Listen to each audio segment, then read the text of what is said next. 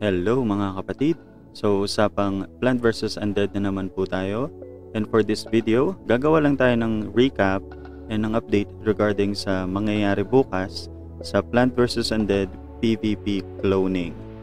So lahat ng mga tanong na pwede nating matanong is sasagutin natin yan, i-interpret natin lahat ng mga update na pinost sa ating mga social media accounts ng Plant vs Undead. Pero bago tayo mag-umpisa, intro muna tayo. Let's go!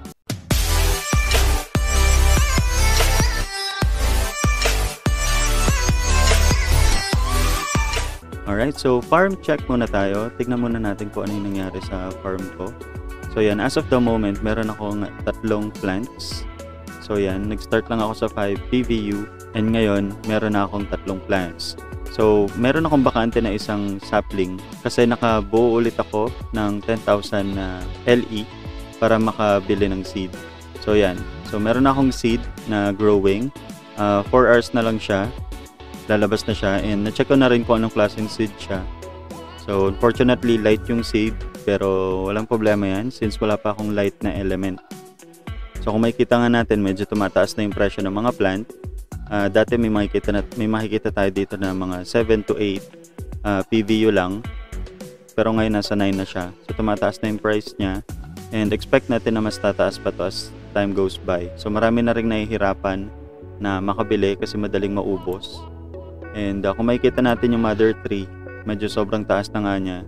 25 PVU na yung pinakamura na makikita natin sa marketplace, which is a good indication din na marami pa ring interested dito sa game. So just to clarify lang guys, yung ginagawa natin dito sa farm mode is separate sa mangyayari sa PvP mode. So dito sa farm mode, ang focus lang natin dito is mag-farm, and dito lalabas yung PvE or yung tinatawag natin na player versus environment. So yun na yung pinaka-gameplay ng laro. Okay, so kumbaga itong farm mode is parang introduction pa lang ng game, pero dahil sobrang in-demand nito mula nung nag-release sila nung farm mode, dito sila masyadong nag-focus. Pero by December, lalabas na yung farm 3.0 wherein magkakaroon na nga tayo ng mga iba-ibang klase ng farming mode.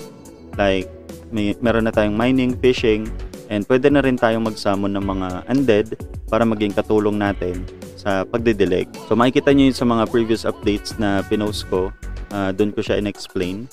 Pero dito sa PvP mode, focus lang tayo sa mga frequently asked questions ng mga kapatid natin.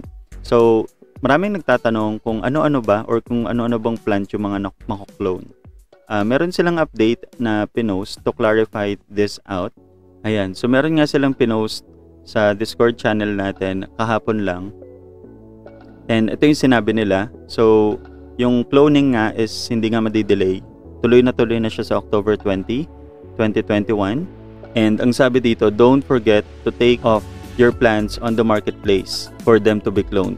So basically, lahat ng mako-clone lang is yung nasa farm natin and yung nasa profile natin. Yun lang guys. So tatlo lang naman yun, yung nasa farm, yung nasa profile, and then yung nasa marketplace. Pero yung mga nasa marketplace, hindi siya mako-clone.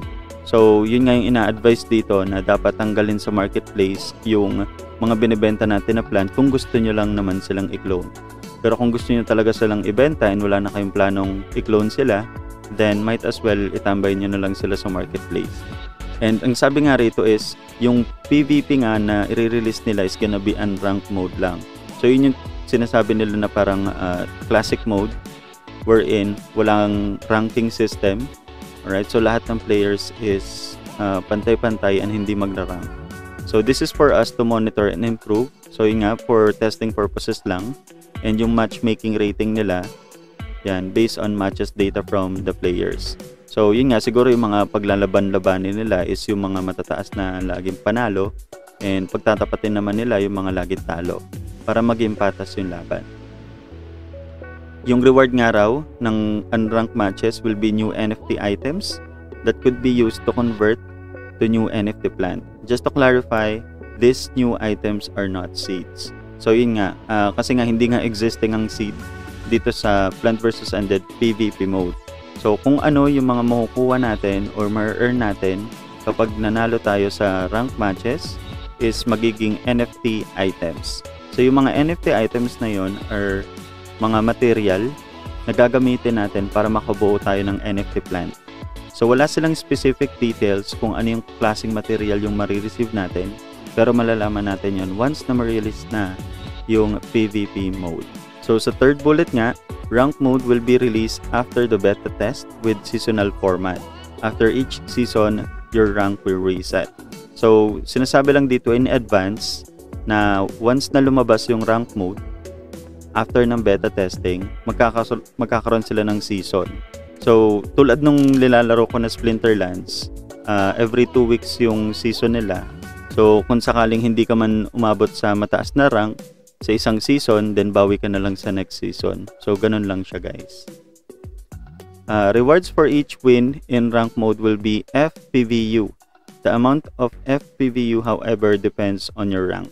So ito nga yung sinasabi natin, guys, na token dito sa factory chain. So yung rewards daw na makukuha natin bukod dun sa NFT na item, which is yung materials, is yung FPVU. So yun yung token na gagamitin nila na counterpart ng PVU token na ginagamit natin dito sa blockchain. So since iba yung blockchain nila, which is factory chain nga, FPVU yung tinawag nila doon, and it is totally different from the PVU. Kung magkano yung price ng FPVU, wala pang may alam, guys, since hindi pa nare-release yung token, and hindi pa sinasabi kung anong instruction kung paano natin i-connect yung FPVU sa MetaMask, or kung pwede ba siyang i-connect sa MetaMask at all. Alright, so hindi pa yun nasasagot. So yun lang yung update nila na yun. Pero meron silang final update or final reminder. Pinost lang nila to kanina lang, alas 3 ng hapon sa Pilipinas. So the plant cloning process will take place at 0 UTC October 20th. So ano yung 0 UTC? Ito yung every time na nagre-refresh yung watering natin sa World 3. So ibig sabihin nun alas 8 ng umaga bukas. Alright? So kung meron pa tayong, or kung nag-iisip pa tayo kung bibili tayo ng plant, mag-isip na tayo hanggang 8 AM. So once na pumatak yung 8 AM bukas ng umaga, magme-maintenance na, hindi na tayo makakalaro. So dito na nasagot yung tanong natin dun sa previous video, since nung mga updates nila dati, hindi sinasabi kung ano yung specific time. So dito na-clarify na 8 AM tomorrow, Filipino time, magi-start yung maintenance. So ano-ano daw yung mga items na i-clone. So ito, parang binulit na nila para mas klaro sa ating mga Pilipino. Plants currently in your farm. Okay? So basically, kung ano yung mga nasa farm natin. So seeds that have been claimed but not yet grown, and seeds that have been claimed and is growing. Yun yung mga seed, guys, na na-claim na natin pero hindi pa natin siya nag-grow. So, paano natin yun malalaman? Punta lang tayo dito sa game. Ayan, so pupunta tayo dito sa profile. And guys, yung mga seed na makikita natin dito, for example, etong sa akin growing na, part siya ng mako-clone. Okay? And yung mga seed na hindi pa growing. So, for example, nandito pa siya, and kailangan mo pa siyang pindutin para i-grow seed. So, yun, part pa rin siya ng cloning. So, ano yung mga hindi makakasama sa cloning? Makikita natin yan dito sa susunod na slide. Ito, items that will not be cloned. All plants on the marketplace. So, na-clarify na natin yon na lahat ng nasa marketplace is hindi siya mako-clone. All lands. So, since wala ngang silbi yung land sa PvP mode, so hindi siya mako-clone. Banned asset and also seeds that have not been claimed. So, ano yung seed na hindi pa natin nakiklaim? So, dito lang siya, guys. Kung makikita natin dito, merong claim seed. Yan. So, yung mga seed na nandito sa claim seed, which is kailangan natin ng 4 PVU para maklaim siya, yun yung mga hindi makakasama sa cloning. So, kung meron kayong seed na hindi pa nakiklaim, we advise you na i-claim nyo na yun para makasama siya sa cloning. Para kahit tumutubo pa lang siya and umabot kayo ng 8 AM bukas, makakasama na siya. Kahit hindi pa natin na identify kung ano yung seed or yung plant na meron dun sa seed na yun. Alright, so I hope that it is clear. Ayun nga, ang sabi nga rito, again, make sure to take all your plants off the marketplace before the designated time. This entire process will take anywhere between 24 to 48 hours. While the process takes place, the server for both the game and the marketplace will be shut down. We will have an official announcement once the cloning process is finished. So just sit tight and wait for the next announcement. Ayun na nga guys. So yung time frame nga or yung duration ng cloning or ng maintenance will be within 24 to 48 hours. So expect na natin na 48 hours na yon, worst case scenario. So October 22 na natin mabubuksan ulit yung PVU natin. So during that duration nga is hindi natin ma-access yung farm natin and yung marketplace. Pero don't worry guys, sabi nga nila dito, maglalabas sila ng official announcement sa once up and running na yung server. So at the same time, a week after matapos yung cloning is lalabas na nga yung beta version nila as promised nila dun sa mga previous upload or updates nila sa announcement. So follow up ko nga lang pala, meron ditong watering function. So kung mapapansin nyo guys, kung pipindot kayo ng water tuwing umaga is isang beses nyo lang siya pipindutin. So nirelease nila yun ng 17 ng October. Ayan, so kung magwa-water kayo ng plant, for example ito, kung makikita nyo, use times 2. Okay, so pinaganda nila to para hindi na tayo nahihirapang pumindot ng pumindot and lumabas yung parang verification dito para ma-confirm na hindi tayo bot. Alright, so anong mangyayari dito sa mga konti lang yung plants natin? So for example, meron lang tayong isang plant and yun nga, napasama yung isang plant natin sa cloning.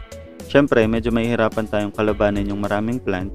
Though merong libreng siyam na plant, na maliliit lang na plant, expect na natin na mas mahina yun kaysa sa NFT plant talaga na kinolone. However, kung ano ka naman, kung marami kang plants na clone sa ating PvP mode, syempre parang advantage na yon sa atin. Or one step ahead na tayo dun sa mga magi-start pa lang ng game since meron na agad tayong plant and meron na agad tayong makukuha ng mga rewards if ever na manalo tayo. So kumbaga sa racing meron agad tayong head start. So yun nga, ang sabi nga ng mga developer, once na matapos yung cloning, hindi na natin mako-clone yung mga plants na bibilihin pa lang natin after nung maintenance. So sorry na lang guys kung merong mga players na hindi nakahabol doon sa cloning bukas. Pero hopefully, yan, gumanda naman yung economy natin dito sa PVU sa farm mode. Since separate nga siya sa PVP, expect natin sa by December, gumanda na yung economy nito since magkakaroon na nga ng plant or farm 3.0. Wherein marami ng way para mag-earn tayo ng LE. Pero sigurado ako na magbabago tong conversion ng LE. Baka mas tumaas pa to or maging 1,000, 2,000 per 1 PVE kasi nga marami ng ways to earn and para hindi rin malugi yung or bumagsak yung economy. So yun lang naman guys and good luck sa atin sa mga mako-clone and sa mga wala pang seed yan, so pray lang or seed cutie lang kayo sa lahat ng comments yan. So sa mga katulad ko na wala pang seed na nakuha dito sa mga plant, hindi ko alam kung anong meron dito sa mga plant ko. Puro lalaki ata sila kasi hindi sila na bubuntis.